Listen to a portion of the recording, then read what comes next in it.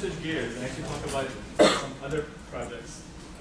So in the last one, what I try to do is kind of just do a review of fabrication and then move to fabrication of soft structures and then show that examples, a couple of examples. In this one, I'm going to stick to actually silicon and silicon-based structures that do have PDMS maybe in them or maybe not, but just talk about micro and nano electromechanical protection of molecules themselves. And we have some other projects going on. So this is all work from our group. And I'll try to review a couple of different projects that we have, and I'll try to, again, you can stop me anytime. So this you saw earlier, but again, the idea of micro, nano, and bio. So I'm going to talk about diagnostics and devices for sensing of, this is of course a biosensing workshop, so I should talk about biosensors. So we have a range of actually projects that we've been involved in our group, but I'll try to review a few of this today with you.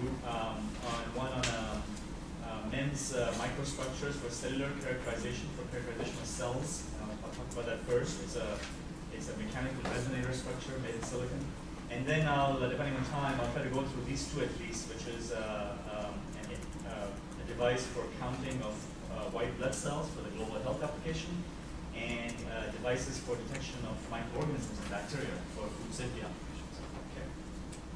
So why do you want to make biosensors on a chip? Well, or why do you want to miniaturize these biosensors? Well, there's lots of reasons, just very briefly. Some of the reasons might be this. Reducing the sensor element to the scale of the target species, and hence providing a higher sensitivity. Right? That's the general idea of kind of why we kind of go micro and nano. So if you're detecting a single molecule and your sensor can be the size of the molecule, then you can potentially detect it, right? Your sensitivity would be higher. If you're making a small sensor, maybe you might use lower reagent volumes and hence lower the cost. Your time to result might be smaller because of smaller volumes and effective higher concentrations. Maybe you can make the system and the sensor portable, right, and smaller. You can do point-of-care diagnostics. This idea of, for diabetes monitoring, right? There's a strip you can buy from the pharmacy. You can put a drop of blood and measure the blood sugar. Well, that's the idea. Why can't we do more sensors like that? You could do multi-agent capability, and then potential for use, of course, in vivo, but also, in vitro, but possibly in vivo also. So there's many reasons to try to miniaturize and make the sensor smaller. So let me just jump right into one sensor platform that we've worked on for some years, which is a micro cantilever mass sensor. So the idea here is to make a, actually, let me just one second. I thought I had the slide. Oh, this for some reason didn't show because it's hiding.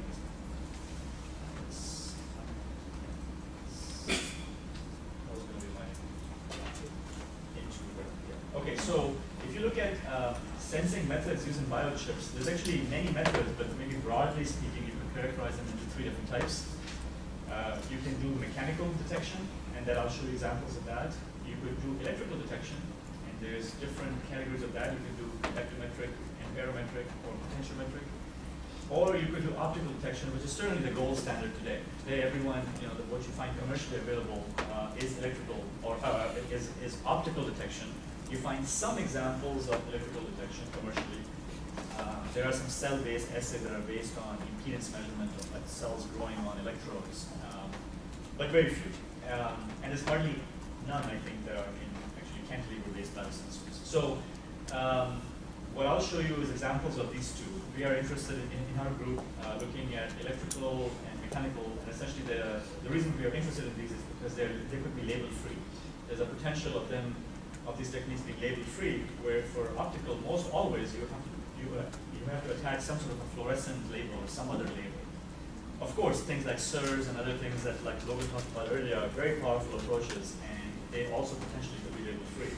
Regardless, I'll show you examples of some electromechanical detection schemes.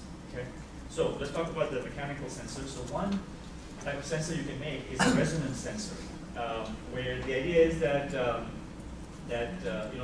everything around us has a natural resonant frequency, right? Everything is vibrating at some scale. So if you can make a cantilever, and if you have a rectangular cantilever, then this is the spring constant for a rectangular shaped cantilever beam. It's a function of the Young's modulus. It's a function of thickness, width, and the length. And then this is the stiffness, and this is the mass. And this equation assumes that the mass is a point mass at the end. So the point here is that as the mass changes, as the mass increases, the resonant frequency will decrease.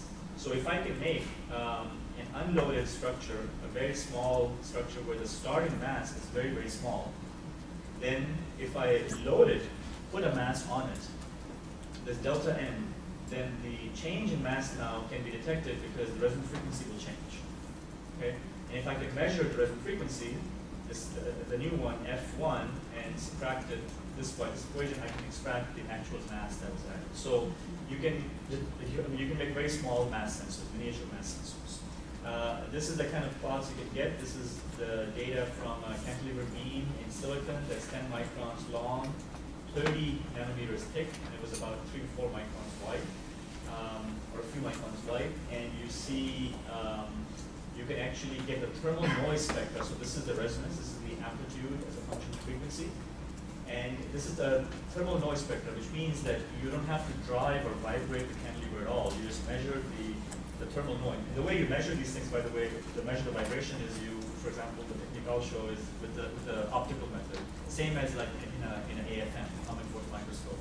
You have a laser beam that comes and would reflect off, and you can measure the change of the angle and the position of the reflected beam due to the bending of the cantilever. So the cantilever is bending or moving, then the laser beam will change the angle of where it's going. So you can measure it using optical methods.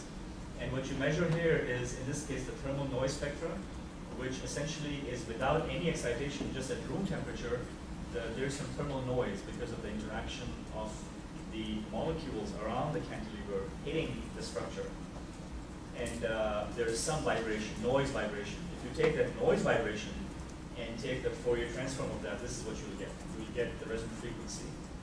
And of course, in this case, the Q is very poor. It's just maybe 2 or 3, or even less than that, possibly 1 to 2 or 3. But then when you drive it, if you actually do a piezoelectric drive, then you see this very high Q, but the peak is at the same frequency. Okay? So with this structure now, sorry,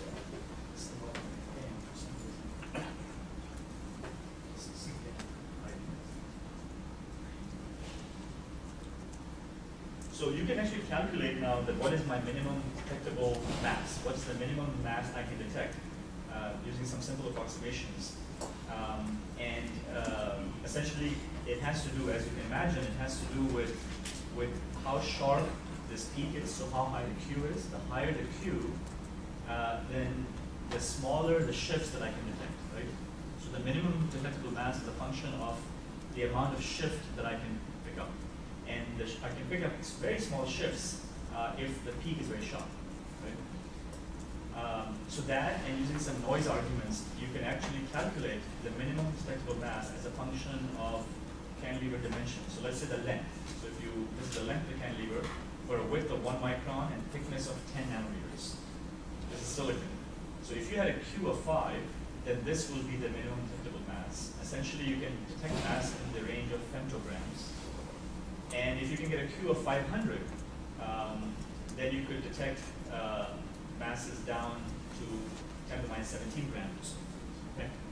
So the point is you can detect very small masses, and just as a point of reference, most viruses, they range in sizes, but their mass might be in the 10 to the minus 17 to 10 to the minus 15 range. A single virus particle might be in that range, depending on which virus you're talking about. And most bacteria might be in a few tens of femtograms range. And that's what people have measured, and we have measured that too, viruses and bacteria. Okay? And also, one single protein that's 100 kilodalton would be about 10 to the minus 19 grams, and one DNA base pair is about 10 to the minus 20, just as a point of reference.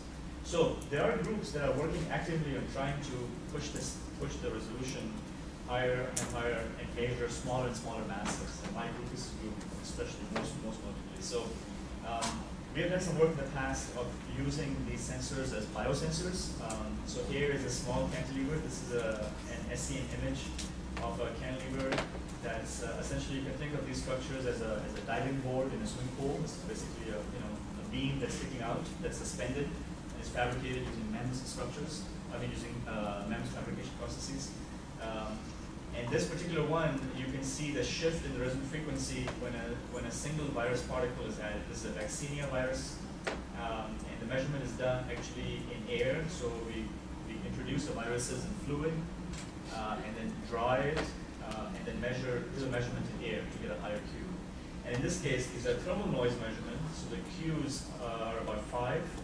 And you can see the green is the unloaded, and the blue then is the loaded. With one virus, the resonant frequency shifts to the left.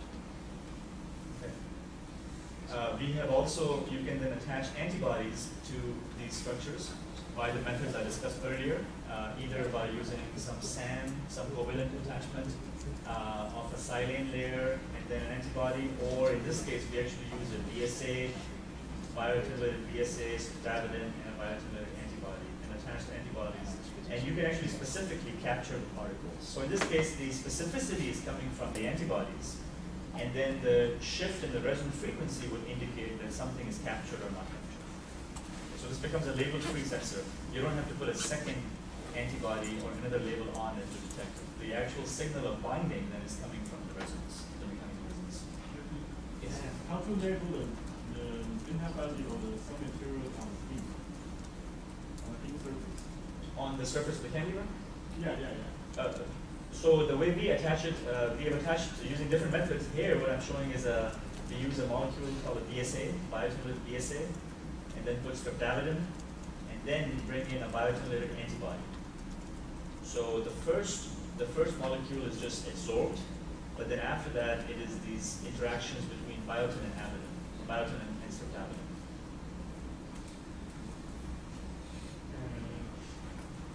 I want to ask, how to service it on the... Oh, on the cantilever? Yeah. So in this case, yeah, that's a good question. In this case, they're all uniformly coded. Each one has the same coding. They're not specifically functionalized. Is that what you mean? Yeah. So that you can do very easily now because in the way it's done in many of these cantilevers, if you keep them apart by 100 microns or larger, then you can simply spot. You can spot them and you can put them in code. Okay, so this could be used. Now, what we are interested actually is in trying to use this in fluid. And we wanted to actually take this along a different application direction, which is to try to characterize cells and grow cells on these structures and see if you can characterize cell mass and the physical properties of cells. So characterization of cell growth and division at single cell level. This is a project we have ongoing for some time, and then lately that we have also started collaborating with Professor Aluru and Professor Jimmy Shah for some of the modeling of these structures. So the basic question that is still relatively unanswered, I would say, is that what happens during cell division in terms of the accumulation of the mass of the cell, and what is the rate of change of that mass accumulation. So you have a daughter cell, goes through this G1, then possibly a G0 phase here, but G1, then an S phase, then a G2. In this phase, the cell is growing. And here, then, the mitosis with the cell is actually dividing, and you get 2 daughter cells. So during this cycle, you like to be able to do measurement of the cell mass. And what we are interested in is doing this on the same adherent cells. So do it on the cells that's attached to a surface and of the same cell. We want it to be non-intrusive as much as possible, and we want whole cell mass versus the dry cell mass. We want the cell mass in fluid. And the question is the cell growth rate constant or is it increasing? Is the growth, does the mass change versus time linear or exponential? And so basically, does the cell grow faster as it gets heavier? Okay. And this question has not really been answered to date on the same cell, on a single cell. Okay. I can talk about other groups that are doing this work. So we have done this in the past where we made these cantilevers similar to what I showed earlier. And so here we also use a phenomenon called dielectrophoresis, which I can describe later, to try to capture cells on this structure. So you see that cells that are within the capture volume, as they flow by, they get attached on these cantilevers, and we apply these AC electric fields across these structures. So these are electrically addressable. This region and these cantilevers and that region and the cantilever. This is the top view of these cantilevers in a microfluidic channel shown like this. And again, so cells flowing from the left. And there's many cells up here that don't get captured, but the ones that are close to these structures, they actually get captured on these beams. And then these beams are actually functionalized with proteins. We have attached proteins on them already, and this is happening in a microfluidic channel. So then we can actually get the cells to attach, and then we flow the cell media and get the cells to grow. So what you see here is actually confocal images that have been reconstructed to do this little moving video of this from a different angle. And what you see, if you look hard, there's lots of these green cells. And actually many of them are not where we want them to be, but there are quite a few that are on the cantilever. So like right here, there's one on the cantilever, there's one on the cantilever. You can see the blue is on the cantilever, and the green are the cells. And actually, if you try to take one of them, and again from the images and do cross-section, you will see the cantilever here, and then this is a cell that's attached. This is the top view, this is the cross-section. So this is the cantilever right here, and the cell is attached there. So, and you can actually measure the resonant frequency before the cell was attached. You can characterize all of them, measure them in fluid, and then measure it afterwards. And you extract the mass to be about 2 to 3 nanograms. This is the mass of a cell on this cantilever. It's really a small mass sensor, essentially, in fluid. Okay? Now, this structure was interesting, but it had lots of issues, and we want to improve it. And one of the main issue is that it doesn't have uniform mass sensitivity. These structures, the equations we are using, assume that the mass is placed all the way at the end, which is the equation of the simple harmonic oscillator. So if the mass is not at the edge, and if it's at a different position, then you have to adjust for that. And essentially, the sensitivity is very much a function of where the mass is placed. If the mass ends up being sitting over here, then you see no response whatsoever. Right? So what you like it to be is all at the end, or the structure to be not sensitive to position. And the fact is, when I showed this earlier, this right here, this structure is very much distributed over the cantilever. So the mass we extracted is not corrected for the position. It's actually not the right mass, but it's close to it, but it's not the right level. So you like to be able to, so the structure you might want is something like this actually, which has 4 attachment sites to a substrate and a central pedestal. And now this pedestal basically moves up and down, essentially only in the vertical direction. That's the primary, that's the main resonant frequency. The main resonant mode would be in this direction. And then it should be less sensitive to where the cell is placed. And as a matter of fact, if you do some simulation using ANSYS and you take a mass and move it around, from the center to the edge, you're going to see less than a 4% change in the extracted value, because structure is mainly moving up and down versus moving it, versus having curvature. Okay. So this structure is what would be really nice to make, and we made that actually. So this is then on a chip.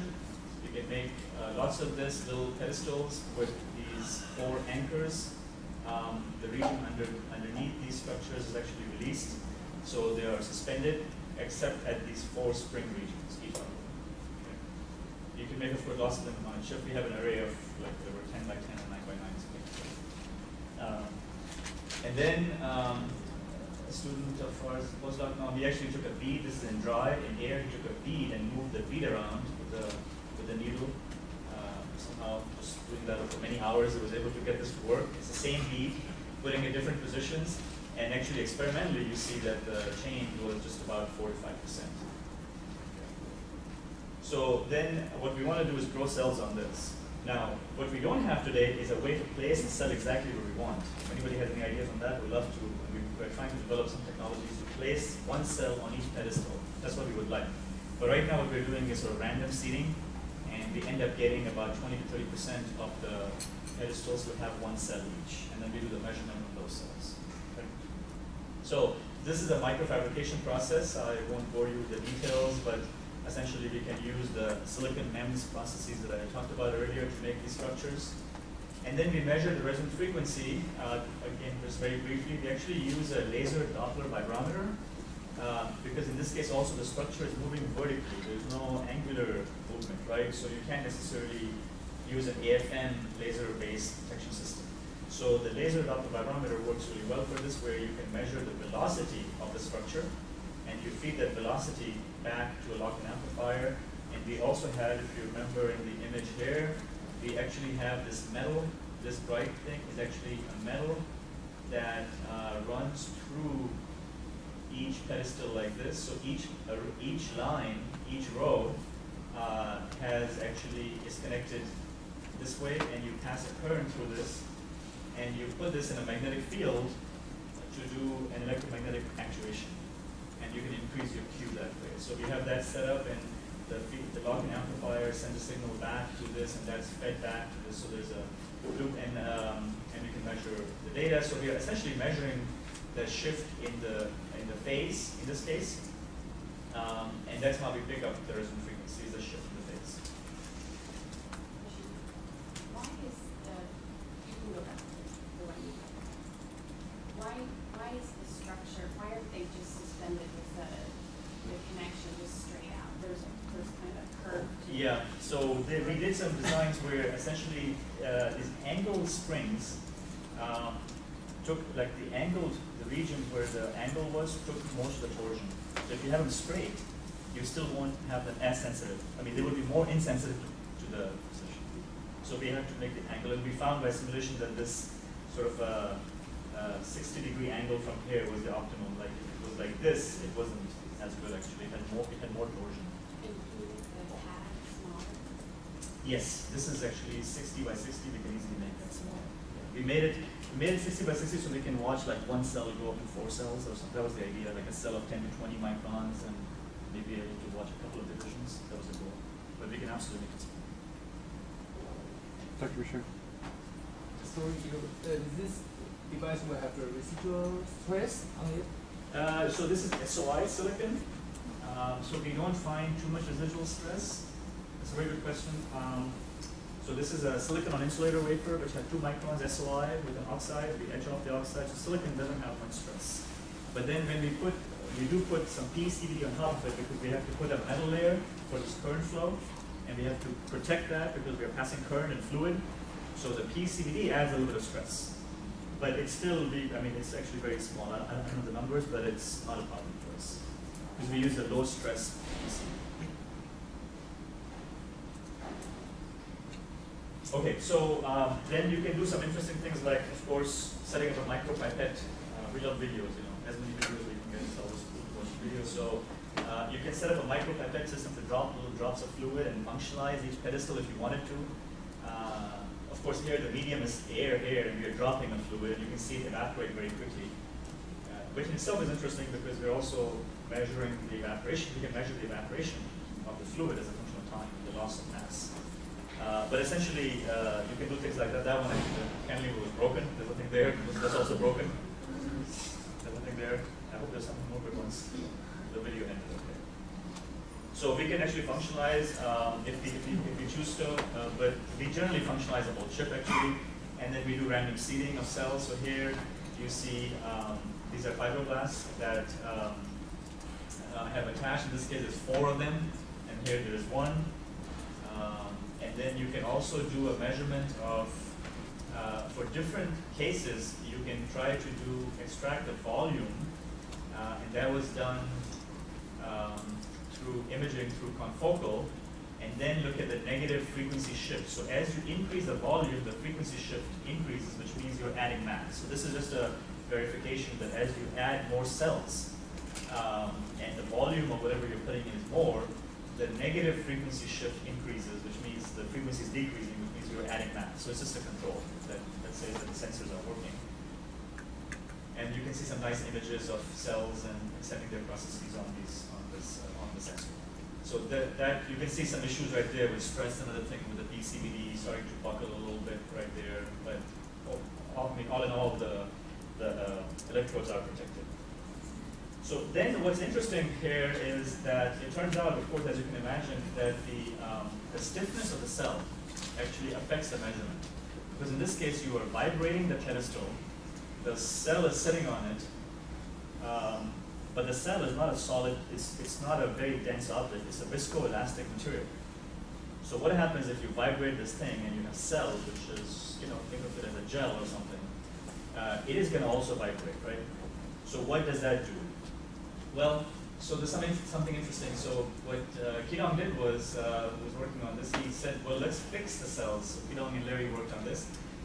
If you measure the mass, after fixation versus before fixation. And as you might know, when you fix a cell, you are essentially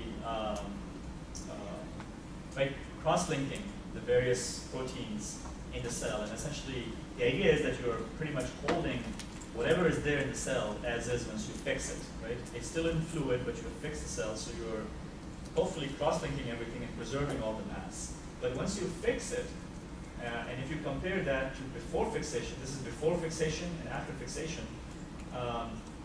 So the slope, actually, I should put that equation here. I think it should be here. The slope actually is 1.4. So the mass actually appears to be higher after fixation. Okay. So something is changing in the cell when you fix it. It is getting denser. It is getting stiffer, and the measured mass actually increases. And it is because you have to look at the model of the cell and looking at a still very simple model. So in the past, we were and other people were looking at the cell just this way. You have a cantilever, which is your spring constant, plus this is like a spring dashpot system, and this is your cell. The cell was assumed as a point mass, right? But in reality, the cell itself has a stiffness, has some damping, and has a mass. And what we are really after is that mass, actually, the actual cell mass, rather than the apparent mass. So this is the real model, even though it's still very approximate, very approximate, but this at least is a little bit better than assuming the cell is just a point mass. So these are, let's see, I hope they would work. Yeah, so this, you can see finite element simulation that Professor Alura's student did for us, where if you fix the cell stiffness to be at 5 kilopascal, which is a very soft cell, which might be like a brain cell, you actually see that the cell itself is going to expand and change its shape. It is not staying rigid during that vibration. Whereas if you have the cell at 50 kilopascal, which is more like a bone cell, maybe, or something in that, like a harder cell, you see that certainly the cell is not, the vibration, the cell is in phase with the pedestal. Here, in this one, the cell wasn't in phase. All points of the cell were not in phase with the pedestal. Here, maybe most of the cell is in phase with the pedestal. So certainly the stiffness of the cell makes a difference in this measurement. Now that's it's good and bad. It'd be nice if it wasn't a function of it, but it's good because we can extract the stiffness actually now. If we do some more measurements and modeling, we can actually extract the cell stiffness. So, and you can actually then do a numerical model. This is actually analytical, just from that simple equation, from the simple model, looking at the stiffness, the stiffness and the viscosity as a function of measured mass versus the actual mass. And you can see it's very much, it is a function of the stiffness. At low stiffnesses, you can measure a mass that's lower than the actual value, and it's slightly higher. I mean, well, at these stiffnesses, it'll go up higher than 100%. Eventually, as I'll show you in later plot, I can have it. Actually, for very stiff structures, for very stiff cells, it'll come back to the actual value. So the point is that this technique will work as is for harder cells. So now we did this with softer cells, and now we're actually working frantically on trying to do it with harder cells also to complete that study. But regardless, so if you take that system, if you take the equations from this data and you make certain assumptions, you actually have like 6 unknowns. There's cell mass, there's Young's modulus before and after fixation, and there's Young's modulus, and there's a viscosity before and after fixation. So you use this data and you make certain assumptions, then you can actually use this model to extract the cell parameters. You also need the geometries, which we obtain through confocal. And we make the assumption that the real cell mass stays the same before and after fixation. We don't know what it is, but it stays the same, and we want to extract that mass. So it turns out when you run that model, you can extract it. This is the normalized, this is the Young's modulus. So the Young's modulus that we extract of, these were HT29 cells, which is it's a colon cancer cell line. And we extract the Young's modulus to be around 4 to 5 kilopascals in the unfixed state. And we can also extract some values of viscosity. And I can go through this in more detail. But what's interesting, again, cool is, again, videos. So you can actually, you can actually monitor the cell mass as a function of time. You can measure that as the cell is growing.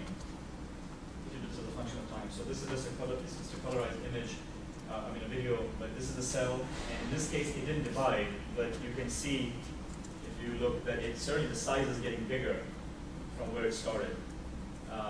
And also, every 20 minutes or so, we can measure the mass by the shift in the resonant frequency, and this is over 24 hours.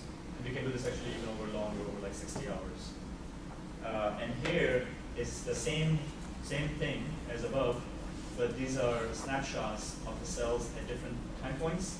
This is the starting point, and this was the ending point. You can clearly see that the area has increased, the cell has gotten bigger just from the imaging.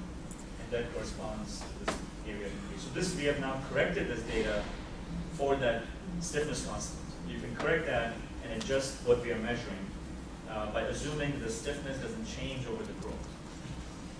So there's lots of assumptions, but assuming the cell's stiffness doesn't change, but you take that into account, then you can convert the apparent mass to the actual mass, and that's what we're plotting here.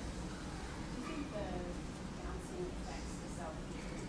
That's a good question, but it's really only like tens of angstroms. So the actual displacement is no more than 30 to 40 angstroms. So we think it's not an issue, but yeah. And then the cell shape has to be related to the stiffness, right? That's dictated by the arrangement of cytosol. Yes. So that's a huge problem. It's a It's very- probably best. It's a very tricky problem, and how we test challenges. What would be really nice if we could somehow simultaneously measure the stiffness also directly. People have done that with an AFM, but there's only one or two experiments like that. Right there, I don't think there's Yeah, one not very experiment. many. Whereas it's very hard to be able to measure the same cell as it's growing over time. In this one, we have been thinking about how to do that, but we are certainly, to get this data, we are assuming that the stiffness stays the same. I mean, the Young's modulus stays the same.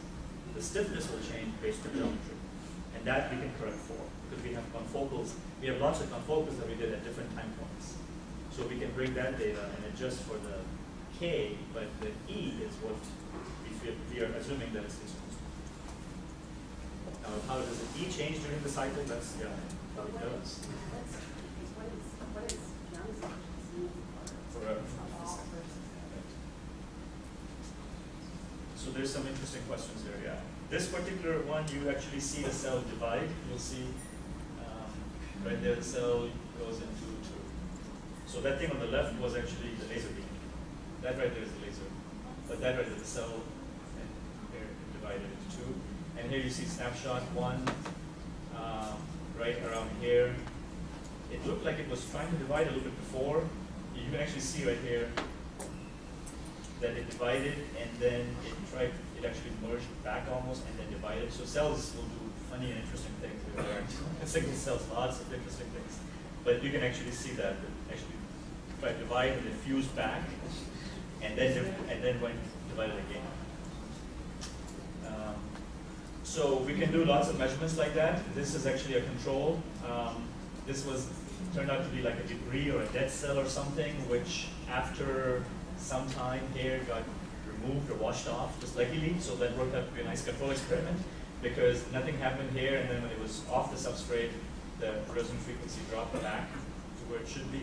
That was a good control experiment. This, you just see cells just growing, and it fitted more like a linear curve in this case, but you can clearly see the cell getting bigger. Here, the cell divided, it grew, and then actually this peak downwards is where the cell divides. And then here, you see the cell, one cell dividing right here, going into two, and then dividing and going into four. And if you look closely here, this is a cell. It's gonna go to two now. That peak is the two, and then another peak, it'll go into two will go into four. So that's so you can get some interesting data and measurements this way. And I think there's lots of stuff to be done.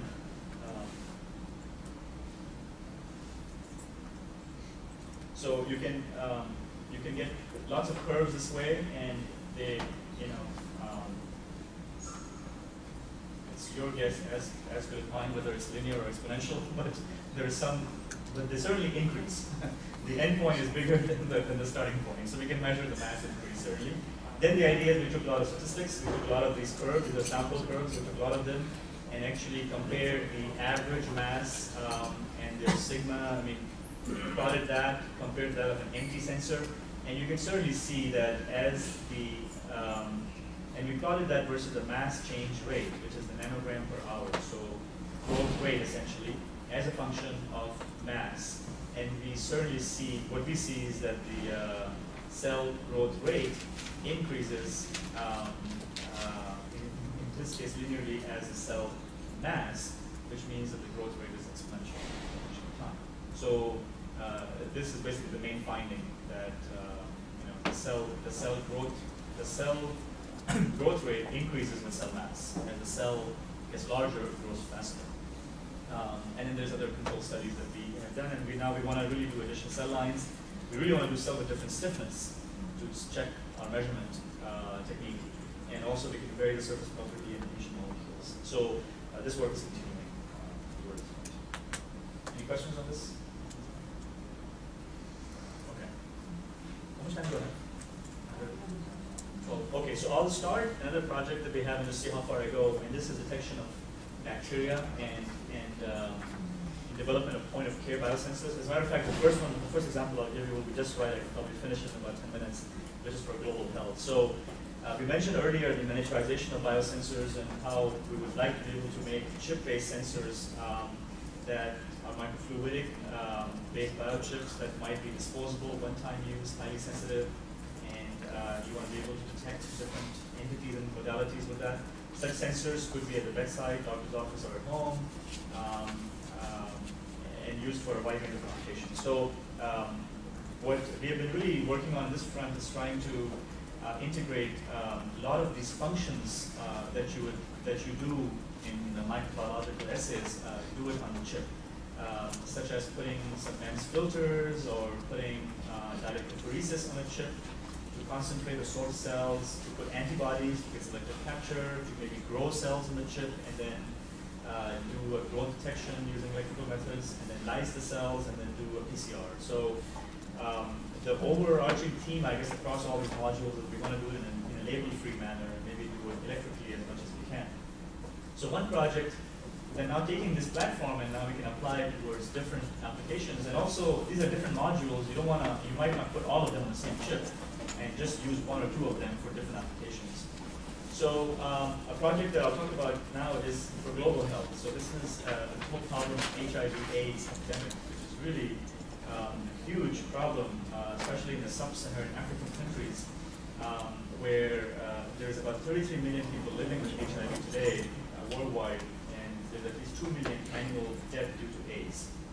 And again, this is concentrated in sub-Saharan African countries, where 67% of the total population lives with HIV.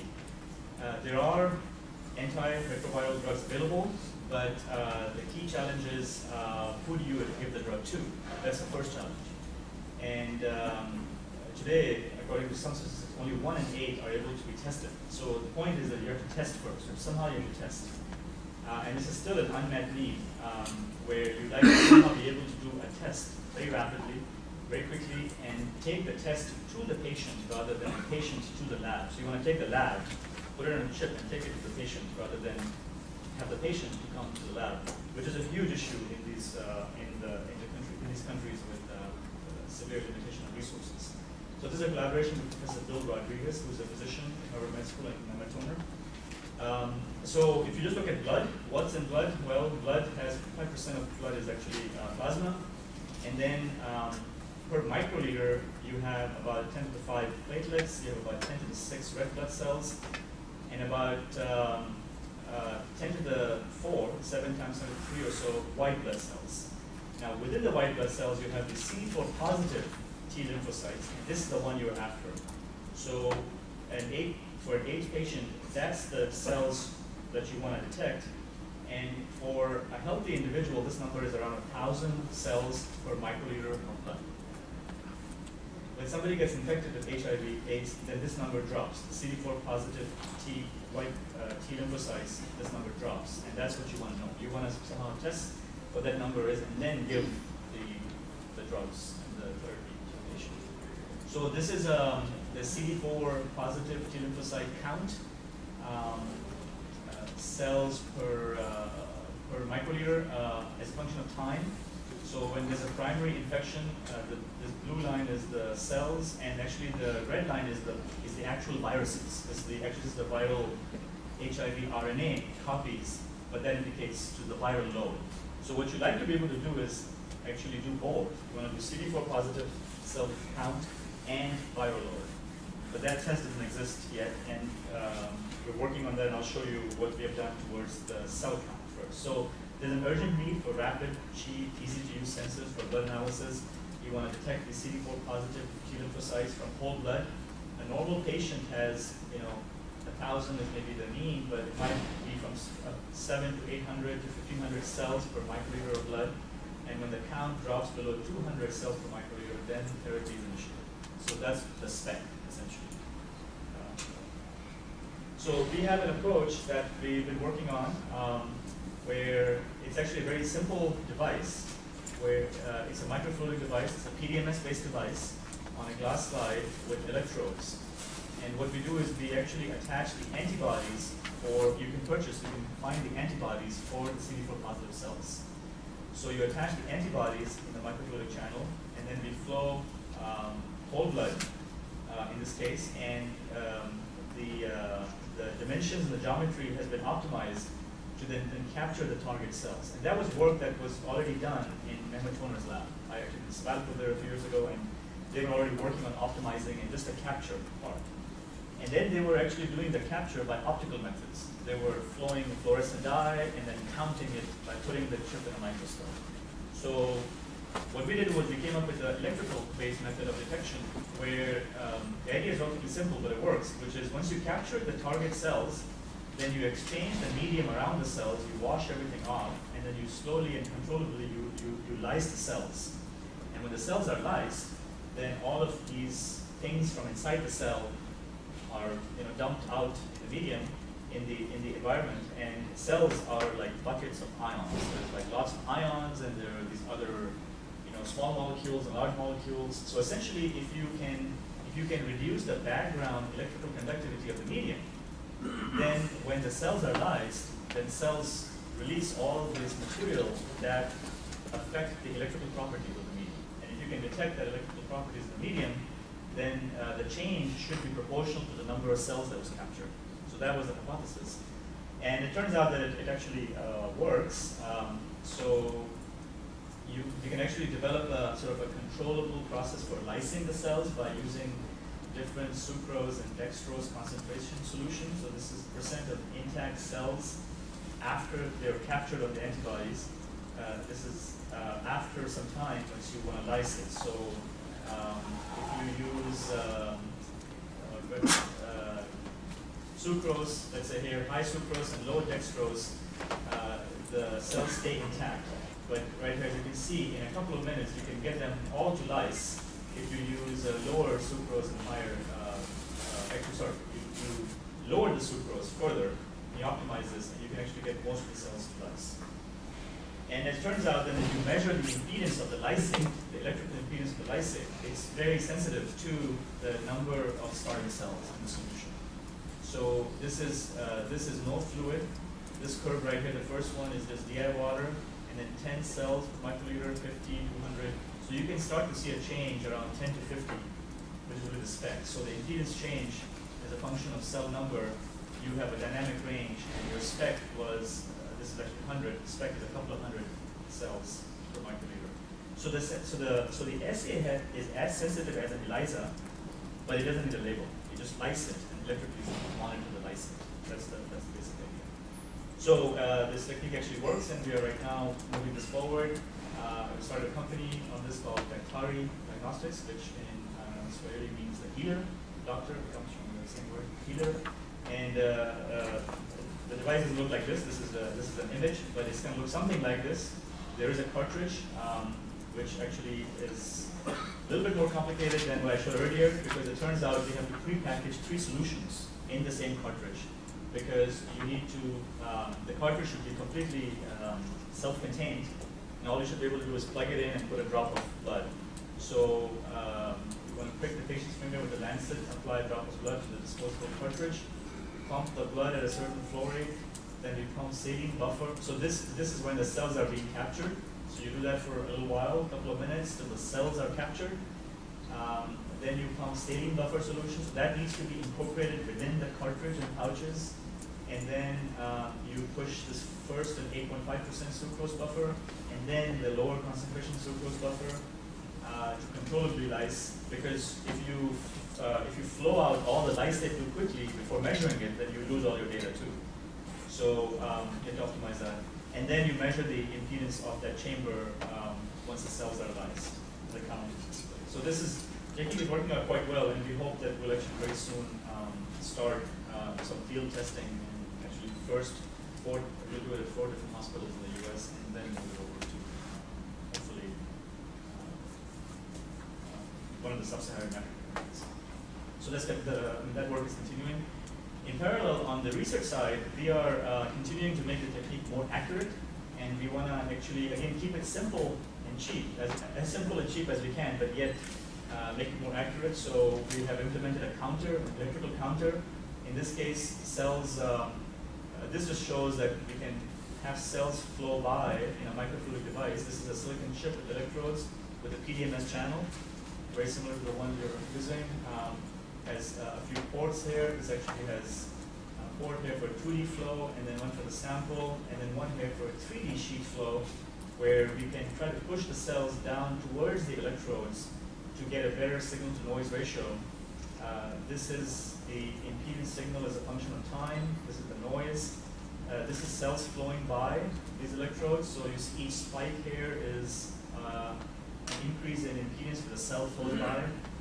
This is a 2D sheet flow, and when we do a 3D sheet flow, we get better signal-to-noise ratio, better uniformity of the pulses, because the cells are now closer to the electrode with 3D sheet flow. And in this case, this is an electrical counter that we compared to a flow cytometer, and it works pretty well. So our counter can count the cells as good as a flow cytometer.